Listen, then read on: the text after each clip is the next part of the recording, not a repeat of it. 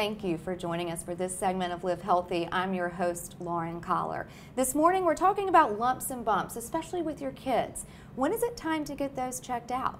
Joining us today is Pediatric General Surgeon Dr. Sam Suter, here to explain when it's time to take those lumps and bumps to a physician to be looked at closer. Thank you for joining us today. Starting with kids, you kind of keep an eye on them, but when are there some things you need to really take to a professional?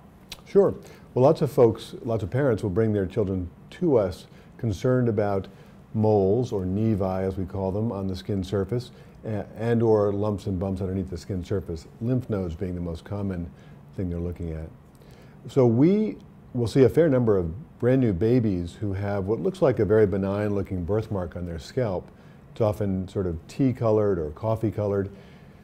Those look benign and they're often ignored even by pediatricians and family practitioners, but many of those are going to fall into a category of what's called a nevus sebaceous, and those need to be removed. They actually need to be removed so they don't turn into a cancer at some future date, typically 20 years from now.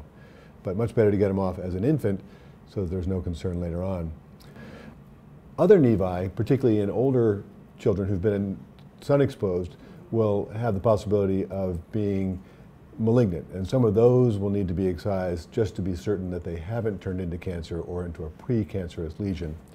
And then we see a fair number of kids, as I mentioned, with lymph nodes, swollen lymph nodes. Now the vast majority of those will be benign, not cancerous, just a lymph node doing its job, as we say, typically inflamed because of a virus or nearby skin irritation. Even things like acne can cause them to be inflamed. But a few of them, of course, may be a sign of something worse.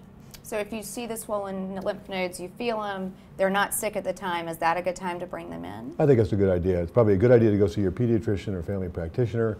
They'll help us to figure out whether that's something that needs to be evaluated by a surgeon. Many patients that we see with lymph nodes, the vast majority in fact, will never need to have a biopsy, but it's better to check it out ahead of time. So some tips for parents: when in doubt, get it checked out? I think that's a good way of putting it. All right. Exactly. Thank you, Dr. Suter, for joining us. Thank you. Thank you for being here for this segment of Live Healthy. Live Healthy is sponsored by Trident and Somerville Medical Centers and provided as a service to you and your family.